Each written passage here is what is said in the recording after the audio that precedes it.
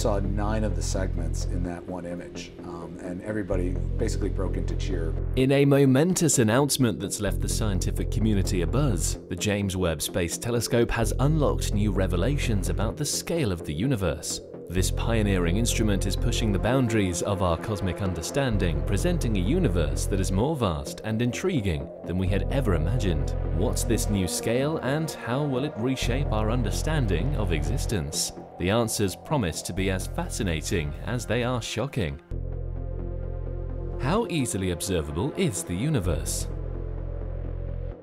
Picture it like this. It's the part of the universe we can currently see using our most sophisticated instruments. But why can't we see everything? Well, the culprit is the speed of light. You see, light is like a cosmic speed racer, zipping around at approximately 186,000 miles per second. This distance in a year adds up to nearly 6 trillion miles, which we call a light year. Now, the observable universe isn't just a flat disk or an infinite expanse. It's more like a massive sphere, with our little Earth snug at the very center. We can only see as far as the light has traveled since the universe came into being, which is approximately 13.8 billion years ago. This ultimate boundary, the farthest edge we can see, is known as the cosmic horizon. It's almost like looking out to where the sky meets the ocean, except this ocean is a sea of stars and galaxies, and it's about 46 billion light years away. If you think of this as a sphere, then the diameter, the longest straight line you can draw from one edge to the other, passing through the center,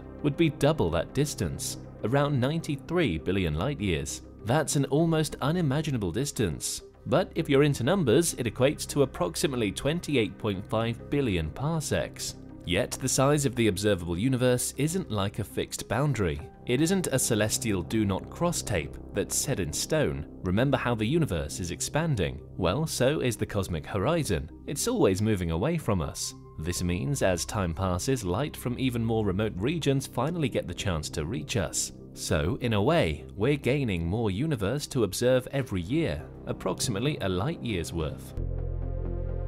Now, what does the observable universe contain? It's not just a black void with a few stars sprinkled here and there. It's actually brimming with approximately 2 × 10 to the power of 23 stars, housed within around 2 × 10 to the power of 11 galaxies. And that's not all. There's dark matter and dark energy, mysterious components that we're still trying to understand. And in some intergalactic gas, cosmic dust, high-energy cosmic rays, neutrinos, and other forms of matter and energy, and you've got quite the cosmic cocktail. And just how dense is the observable universe? Well, despite all these celestial bodies and exotic particles, the average density is incredibly low, around 9.9 × 10 to the power minus 27 kilograms per cubic meter. To give you a sense, it's about the equivalent of 6 hydrogen atoms in a cubic meter. So while the universe is vast, in terms of actual stuff, it's a lot less crowded than you might think. Finally, let's talk temperature. The average temperature of the observable universe is about 2.7 kelvins, which is phenomenally cold, about minus 458.8 degrees Fahrenheit. This chilling temperature is a telltale sign of the cosmic microwave background radiation, a sort of afterglow of the Big Bang, still lingering around after all these billions of years. So what do we mean when we say the whole universe? Well, it's all that exists. Space, time, matter, energy, everything. However, it's a little more complex than the observable universe we talked about before, mainly because we don't know whether it's finite or infinite, or if it has a boundary or a center. Imagine for a moment that the whole universe is finite. That means it has a set size and shape, and there's a limit to how far we can go in any direction. But this doesn't mean that it has to have an edge or an outer boundary. Picture it like the surface of a balloon or a donut. If you keep traveling in one direction, you eventually circle back to your starting point, despite never hitting a wall or an edge. On the other hand, if the universe is infinite, it's limitless, stretching on forever in every direction. That could mean countless stars and galaxies beyond our cosmic horizon, maybe even regions with entirely different laws of physics. So how do we figure out the size and shape of the whole universe? You see, to start uncovering the mysteries of the universe's size and shape, we need to look at its geometry and rate of expansion, and these are determined by what the universe is made of, a cosmic mix of matter and energy, and its density. Just like detectives piecing together clues, cosmologists use various models and observations, to estimate these factors and test different theories about the universe's nature. Currently, the cosmology world is all abuzz about a model called lambda cold dark matter, or lambda CDM for short. It's a bit like the current in theory. This model paints a picture of a universe that is flat, homogeneous, and isotropic, and under the sway of two intriguing and elusive substances, dark energy and dark matter. Based on this model, the universe's density hovers around 1, placing it near a critical density, a delicate balancing act. It's like a tightrope walker delicately poised between having enough mass to halt the universe's expansion and not having enough, leading the universe to expand forever. The model also proposes a Hubble constant, the rate of the universe's expansion, at about 70 kilometers per second per megaparsec, suggesting that the universe isn't just expanding, it's accelerating. Finally, the cosmological constant, which stands for the density of dark energy, is approximately 0.7. So, are you ready for a mind-boggling fact? If we play around with these figures, some cosmologists estimate that the whole universe might be an astounding 250 times larger than the observable universe, and it might be even larger or potentially infinite. But let's temper that excitement with a note of caution. These are rough estimates, resting on assumptions that might not hold water beyond our cosmic horizon. Now, there's another fascinating way scientists are trying to size up the universe. They're listening to the cosmic whispers of the past, specifically the cosmic microwave background radiation. It's like a gentle hum from the universe's infancy, a residual glow of light emitted shortly after the Big Bang. It fills up every nook and cranny of the observable universe with an incredibly uniform temperature that's roughly minus 454.8 degrees Fahrenheit. But within this uniformity, there are minor variations, like gentle waves on an otherwise still ocean. These subtle variations provide invaluable insights into the universe's density, composition, and geometry. One standout feature of these variations is known as baryonic acoustic oscillations. It's a mouthful, but it essentially refers to sound waves that traveled through the primordial plasma before the universe became transparent to light. These sound waves left their footprints on the universe's matter and radiation distribution, creating a unique pattern of peaks and troughs in the CM-BR spectrum. This pattern, like a cosmic rhythm, gives us the sound horizon, a distance between peaks and troughs that's about 490 million light-years today. And we know all of this because of NASA's groundbreaking missions. NASA's COBE, the Cosmic Background Explorer, launched in 1989, was the first to detect CM-BR fluctuations. Then came NASA's WMAP, the Wilkinson Microwave Anisotropy Probe, launched in 2001, which created detailed maps of these CM-BR fluctuations. Following these was the Planck mission, launched by the European Space Agency in 2009, which delivered even more precise maps of these fluctuations. We also have the Baryon Oscillation Spectroscopic Survey, or BOSS for short, which was part of the third Sloan Digital Sky Survey. It measured BAO from shifts in the colors of galaxies between 2009 and 2014. This work was continued by the Extended Baryon Oscillation Spectroscopic Survey, or EBOSS, as part of SDSS-4, which measures BAO from shifts in the colors of both galaxies and distant brilliant objects called quasars. But those aren't the only ways scientists measure the distance across the cosmos. There is another method they call standard candles. In the context of astronomy, standard candles are celestial objects with a known or calculable intrinsic brightness or luminosity. This predictability is an invaluable tool for scientists because if they know how bright an object truly is, they can measure its apparent brightness from Earth and use the inverse square law to figure out its distance. Now, the inverse square law sounds fancy, but it's based on a simple principle. The brightness of an object decreases as the square of the distance you move away from it. It's like walking away from a lamppost at night. The further you walk, the dimmer the light appears. One stellar example of a standard candle is the Type 1a supernova. This is a specific kind of stellar explosion involving a white dwarf star siphoning off mass from a nearby companion star until it can't handle anymore and explodes spectacularly. What makes them so useful is that these supernovas have an incredibly consistent peak luminosity, about 5 billion times that of our Sun. This allows scientists to measure their apparent brightness from Earth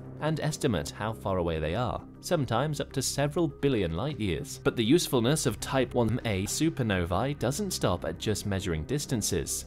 They also play a key role in determining the rate of expansion of the universe. Scientists do this by comparing the supernova's apparent brightness with its redshift, a shift in its light spectrum caused by the Doppler effect that provides a measure of its speed and direction of motion. Some really significant missions and projects have made great strides using Type 1a supernovae to gauge cosmic distances and expansion rates. The Supernova Cosmology Project, led by Saul Perlmutter, used data from a variety of telescopes and satellites to make a landmark discovery in 1998. The universe's expansion is accelerating. The High-Z Supernova Search Team, headed by Brian Schmidt and Adam Rees, independently made the same groundbreaking discovery the same year. The beloved Hubble Space Telescope, launched by NASA in 1990, has observed hundreds of Type 1a supernova in distant galaxies. Meanwhile, the Supernova Legacy Survey, a collaboration between Canadian and French scientists, used data from the Canada-France-Hawaii telescope to measure the universe's expansion rate between 2003 and 2008. Then there's the Dark Energy Survey, an international collaboration that's been using the Victor M. Blanco telescope to measure the expansion rate of the universe since 2013. Scientists also use the oldest stars as cosmic timekeepers to estimate the age of the universe. You see, just like us, stars have a lifespan. Their age depends on their mass and composition. Stars with less mass and fewer metals tend to have longer lifetimes than their more massive, metal-rich counterparts. So, by identifying stars that are nearing the end of their life cycle, scientists can figure out how long they've been burning and, therefore, estimate their age. Take white dwarfs, for instance. They're the remnants of low to medium mass stars that have used up all their nuclear fuel. Without an internal energy source, these stellar remnants slowly cool down over time. Scientists can estimate the age of a white dwarf by measuring its temperature and luminosity, how long it's been cooling down. The oldest white dwarfs are thought to be around 12 to 13 billion years old, giving us a minimum age for the universe. Another fascinating age marker is red giants. They're what low to medium mass stars become when they run out of hydrogen in their core. These stars expand and cool, transforming into these giant reddish stars. They have a helium-burning core surrounded by a shell where hydrogen continues to burn, producing a lot of energy and making them very bright. By observing their brightness and color, scientists can estimate their mass and thus their age. The oldest red giants are expected to be about 10 to 12 billion years old. Several missions and instruments have been instrumental in our search for the oldest stars and estimating the universe's age. For instance, there's the ESA's Hipparcos, launched in 1989. This satellite measured the distance and motions of about 120,000 stars in our galaxy. Then there's Gaia, another ESA mission launched in 2013, taking things to a whole new level by measuring the distances and motions of around 1 billion stars. We've talked about some of the techniques and challenges of studying the universe's expanse. But now we have a game changer in our cosmic investigations. It's the James Webb Space Telescope, and since its launch, the JWST has been pulling back the cosmic curtain to reveal incredible insights into the universe's scale. So, one of the very first revelations of the JWST was its deep field image, unveiled to the world on February 9th, 2022. This isn't just any old space photograph. No, this is the most profound and crispest infrared image of the far-off universe that we've ever laid our eyes on. It's focused on a galaxy cluster named SMACS0723, nestled billions of light years away, about 5.5 billion to be more precise. The fascinating part is that the area this image covers is about 1/16th the size of the full moon. This snapshot reveals countless galaxies, each at varying stages of evolution. Some are so ancient and distant that their light has been journeying for more than 13 billion years. That means we're witnessing these galaxies as they were when the universe was less than 1 billion years old. This is all possible thanks to the galaxy cluster's gravitational lensing effect, bending and magnifying their light. Examining these galaxies, the JWST can unpack a treasure trove of information about them, like their distances, ages, masses, star formation rates, metallicity, and even their histories of mergers. It also offers us a chance to trace their evolution from birth to maturity and observe their interplay with each other and the surrounding universe. On top of that, the JWST allows us to track the expansion of the universe at different times, see how it's shaped by dark energy and dark matter, and even estimate the universe's age at various stages. It's like having an insider's view of the cosmic life story. Then, on January 13th, 2022, the JWST showed NGC 604, a star formation in a nearby galaxy. Nearby is a relative term since it's a staggering 3 million light-years away from Earth. What's more, NGC 604 is full of hundreds of huge young stars that burn so bright they make the surrounding gases glow in gorgeous colors, making for a jaw-dropping picture. Along with that, JWST recently showed us the first close-up look at WSP-79b. What's so special about that? Well, WSP-79b is an exoplanet that orbits a star about 780 light-years away from us. So it's a clear picture of a planet outside our solar system. But the JWST doesn't take pretty pictures of planets, it's much more impressive than that. The JWST measures a bunch of things: the planet's size, mass, atmosphere, weather pattern, and even the temperature, which is a scorching 3,000 degrees Fahrenheit. Thanks to the JWST, millions of light-years away galaxies are not just figments of our imagination anymore. We can look at the far reaches of space, observe planets in different solar systems, and even observe the birth of stars. It shows how far technology has come, and just how curious humans are about space.